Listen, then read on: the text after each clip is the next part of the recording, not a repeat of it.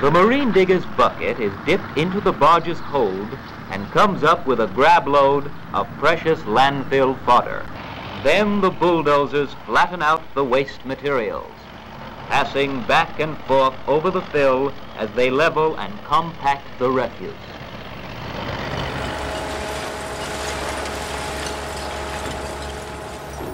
While Staten Island has long been known, even notorious, for the Fresh Kills Landfill site, during Hurricane Sandy, Fresh Kills played a new and different role for the area.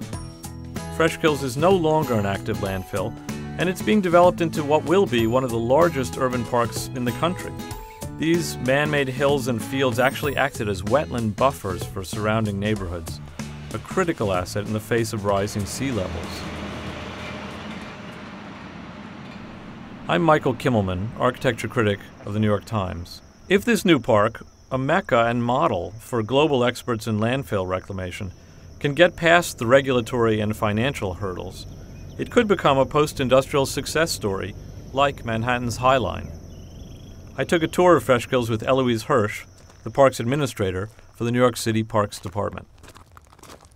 Here we are in about as bucolic a place as you could possibly imagine in, as it were, the middle of New York City, with the sound of birds and trees and streams. It smells like grasses and trees, and it smells like open meadows. It does. I have to say it does. Where are we, Eloise? We are in what will someday be South Park in the Fresh Kills former landfill, what was once the world's largest landfill. How big is Fresh Kills, actually? It's 2,200 acres, which is... 2,200. What does that mean, yeah? Which is, well, it's almost 3 times the size of Central Park. This was the city's most notorious garbage dump. Yeah? It was. You can't overestimate the scars it left on people in Staten Island. I just want to ask you, when I say Fresh Kills, what do you think of? Dump. Garbage dump. Stink. A horrible stench. Nasty summertime stinkness. Where we are is the entrance to the whole Fresh Kills complex off the Arthur Kill waterway, where the barges of garbage used to be brought in. Over here is the West Mound, which is where the World Trade Center materials are. It's really a kind of ruin, aren't we? We're on this old dock. Some of this we'll be able to keep. We certainly want to somehow keep the feel of this. The site was officially closed in 2001.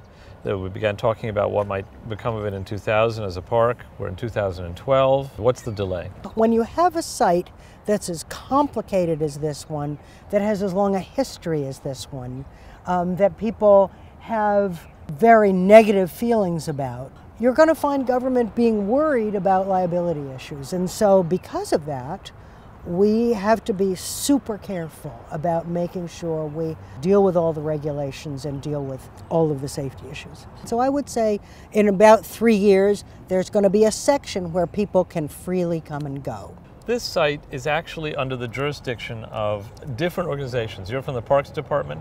There's also sanitation. The sanitation department and we will be working together for the next 25, 30 years. I mean, this is still the sanitation department's site. And if it were opened as a park, would you go? I guess it's a good idea as long as like none of the radiation or whatever was built underneath there, whatever they were dumping underneath doesn't come up, I guess, and it's safe for people to stand on top of and not get cancer, then yeah, I guess that's good. Oh yeah, I would definitely go. I don't think it's healthy. I would love to have a park, yeah. As long as it doesn't smell. I don't know, it's a little scary. This place is completely safe because of the engineering that's gone into it and the compliance with all the environmental regulations. Right, but I'm sure people will say, yeah, she says it's very safe. But if my 5-year-old comes here and starts digging through the dirt, can you get to the garbage? No, you can't get to the garbage. You can't get to the garbage. There is 2.5 feet of soil that is cleaner than is in most people's backyards in the city of New York. Right. There's 2.5 feet of that between you and a very heavy industrial grade liner. The garbage is, for all intents and purposes, irrelevant for the future of this site. Decomposing trash makes methane gas, makes landfill gas, half of which is methane. And we harvest all of that. The Department of Sanitation has a very terrific system of pipes that run throughout the site. You see them around yes. as well. And so all of the gas is harvested. It goes to a processing plant on site, and in fact, it is plugged into National Grid's pipeline. It heats the equivalent of 22,000 homes on Staten Island. The gas that comes from here? The gas that comes from here. So this place is already... Does it smell? Is it dangerous? No, it's not. What have been the plans to make this park open and accessible and renovated for the public?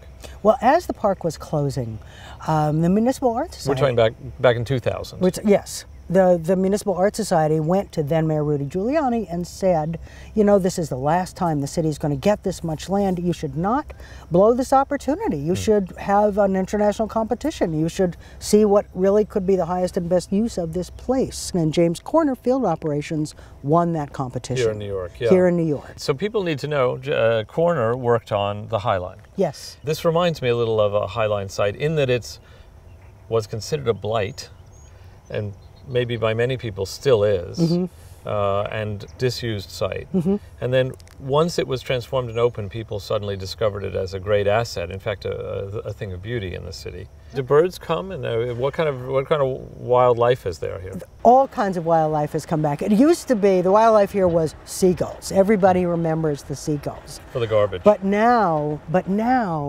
all kinds of raptors, all kinds of meadow birds. This is the largest expanse of open meadow in this whole region. The Audubon Society has said this is one of the greatest bird watching places in the city. It's extraordinary to think that we're, again, in the middle of New York City, as it were. It seems like a very peaceful and somehow restful and quiet place. I'm hoping that New Yorkers will come to see it that way and come to experience it that way.